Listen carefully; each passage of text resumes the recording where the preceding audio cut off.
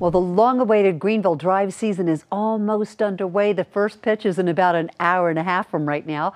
And now businesses in the West End, they say they're ready for that added energy that's coming their way, too.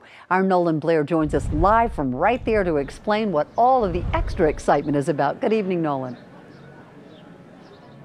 Good evening, Jane. Definitely a long-awaited season. The folks here at Mac's Speed Shop tell me how great it is that baseball is back. Great for business and great for getting people out here to the West End.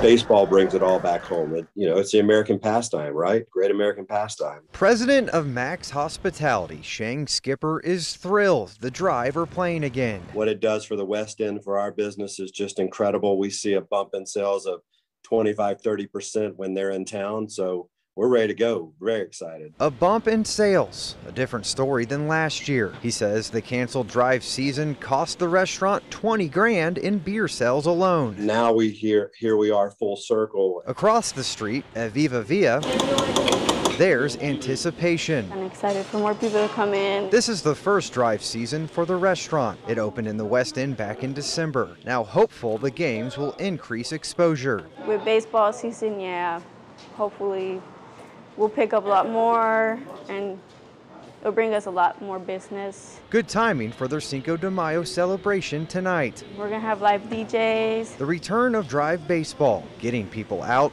and helping to drive them to the West End. People are incredibly excited to get back to normalcy. And again, baseball is one of those things. I can go to a baseball game. And Skipper says obviously the added business will be great, but the staffing problems facing the restaurant industry remain. We've told you about them here on WYFF News 4, but he says right now he's offering a $1,000 signing bonus. For now, live in Greenville, Nolan Blair, WYFF News 4.